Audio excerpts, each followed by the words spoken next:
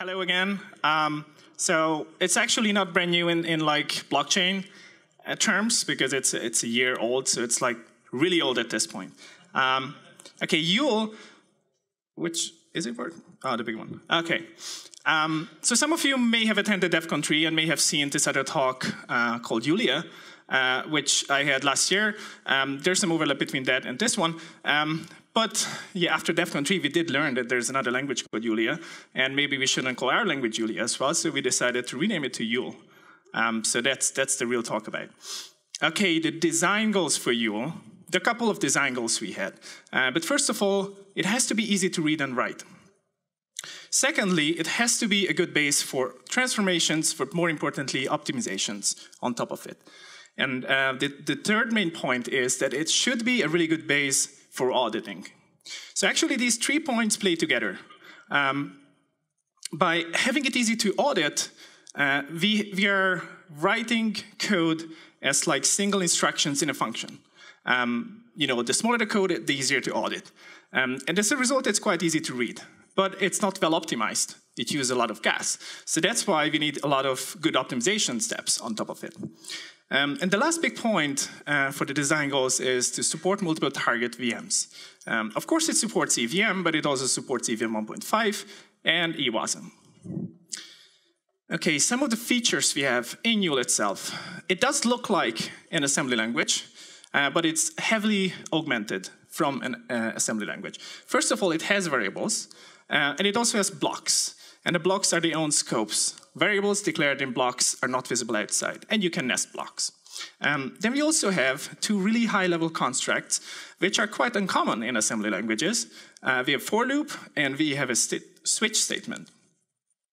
But we do also have like this single condition if statement for those cases where a switch statement would be an overkill. More importantly, as mentioned, we have functions and we have function calls. Functions can be clearly defined. And lastly, we have types. And that's kind of unheard of in assembly languages. So that's why Yule is more like an intermediate language for compilers than an assembly language. But it can be used as an assembly language to write manually contracts in. Okay, just what it looks like, an example of the switch construct. This is a function. There's a switch statement with 3 cases, the case 0, 1, and the default. As you see, there's no break statement in the actual blocks because there's no fall through. If it goes to case 0, it wouldn't go through case 1. But this can be written as a for loop as well. So this is what it looks like, writing it as a for loop. Now here you can identify that it is closer to assembly because we have those EVM-like instructions. LT for less than, add, and what is the last one, mul. So it is like an augmented assembly. Okay, Yule itself originates from the Solidity inline assembly, which you guys probably are familiar with because it can be used within Solidity. So this inline assembly was introduced like 2 years ago. It had instructions and jumps. Didn't really add anything else. It did have like variables, but didn't have all these nice features I explained. These nice features were introduced probably a year ago. We added the functions and for and switch, and they can be used for a year at this point. Now with 050, we're making a big change, and we're removing some of the features in inline assembly. We're removing jumps. But you guys shouldn't be afraid because the for and switch statements are way better to do the same things you were doing with jumps. Here I also must mention that even though in inline assembly, there was a single version of inline assembly presented to you guys, but in the backend, we had like 3 different versions of it. And the Solidity compiler can be used in assembler mode, and all these 3 different versions can be accessed through the assembler mode. So the first version is this inline assembly, the bad one, which has jumps. The second version is the strict inline assembly, which is Yule, as I explained. But the third version is the strict inline assembly with types. Now with 050, we're not going to have types yet, but with 060, we are planning to have complete Yule support. Now I must expand here, what the hell does it mean? So in Ethereum, basically deploying a contract is a 2-step process. There's a constructor, which we usually call the init code. This is being sent to the network. This constructor is executed. It can change the state. And it can also return a bytecode, which is stored in the state, and that's the bytecode for your contract. Currently, there's no way to represent these two stages in Yule, but we do have a plan to do that, and that's what we call Yule objects.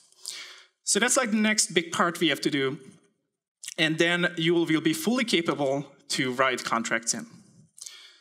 And then lastly, probably at 070, we're going to have types mandatory, and we're going to have user-defined types. By user-defined types here, I actually mean a specific type for a memory pointer, a specific type for storage key and storage value. Maybe actual user-defined types later. Okay, so when are we going to have this in Solidity? It's going to take a while, but it's already in Solidity partially. It's being used in the ABI encoder v2, which is a complete rewrite of the ABI stuff. Eric's going to talk tomorrow at great lengths about all the changes in Solidity, so you guys should listen to that. There are two blockers to have this in Solidity, have optimizations, but the good news, there's a lot of optimization work already being done, so that should be covered soon enough. But the other big blocker is rewriting this code generator.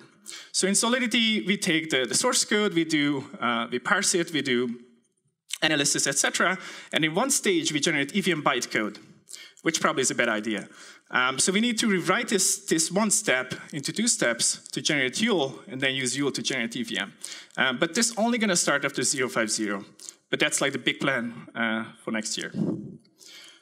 Okay, there are other languages actually already involved with Yule. Apart from Solidity, there's this language called Flint, which is a Swift-like language, and it targets Yule. It actually works. I just tried it yesterday. Okay, it's not compliant with 050, but it works. There is a prototype LLL to Yule compiler, which is really small. And there's also this other language called Logicon, which was a ETH Berlin project, which also targets Yule.